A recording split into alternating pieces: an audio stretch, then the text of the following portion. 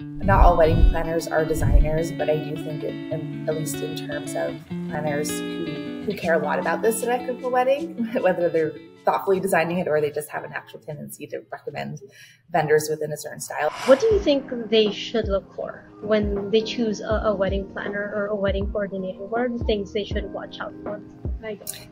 That's a great question. I feel like there's a few different things to focus on. I feel like number one is like find someone who whose personality jives with yours, because this is going to be like a high touch vendor. Like you're going to be communicating with this person a lot, and so you want to make sure that you can easily converse with them, that you feel like they communicate well and you can communicate with them.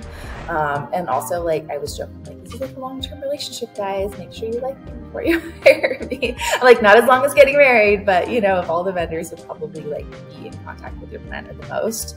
So that's like one thing that I think is really important to think about. And also I think, you know, finding a planner whose style matches with yours. Like if you're a super type A bride and you hire a super low-key wedding planner, like even if they're good at their job, just maybe their personality and their style of communication might make you anxious because you want over communication, or vice versa. Like sometimes there's really type A wedding planners. I feel like that's the norm. Like that's a wedding planner trait right there. But if you're like low key and you like haven't been dreaming of your like perfect wedding since you were a child, you know, and you really just want to answer like the need to know questions and otherwise be fairly hands off, like you don't want someone asking you too many questions because then it's going to make you anxious. So trying to find that planner who's going to kind of match that energy level with you, I think is super important. And then I feel like communication is like an obvious one. And I might be biased because I like plan destination weddings, and it's I take it very seriously that it's my job to bridge the gap between the vendors here in Hawaii and the clients that we have typically in the mainland. And you know, everyone is really busy, but if I'm not the one answering questions or just letting them know that I saw that they reached out to me and had a question, then I feel like the anxiety builds the longer they wait to hear back from you. So I think just generally being prompt. I mean, you don't have to work 24/7, but actually my go-to like thing that's just really helped me, because I always feel anxious about like getting back to people so quickly, is I have an auto response on my email.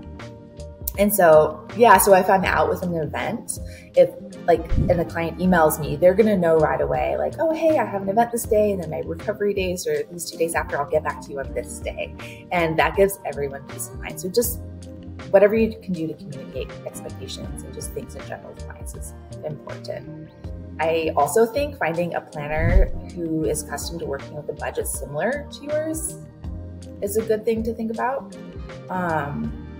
You know, you don't want to have like, you know, expectations that your wedding's gonna be like this, but your budget's like this. And it's really helpful to kind of see like examples from a wedding planner's portfolio of similar sized weddings and budgets as yours before you even start planning, because then you can be like, oh yeah, like it does have just the right amount of like fancy rentals or flowers that I want, or, you know, or you might realize you could do a lot more. So I think that's super helpful when thinking about a wedding planner. And then finally, not all wedding planners are designers, but I do think at least in terms of planners who care a lot about the aesthetic of a wedding, whether they're thoughtfully designing it or they just have a natural tendency to recommend vendors within a certain style, I think it's important to hire a planner who you appreciate their style, because then you're not having to like try and steer them in a direction that they're not accustomed to. So those are kind of my four top things to look for. Thank you for watching today's episode. If you're planning a wedding and would like to learn more or are looking for a wedding photographer, you can visit www.HNL Studios. Please like, subscribe, and comment to make sure you don't miss a future episode or any other videos that we share. Thank you and bye!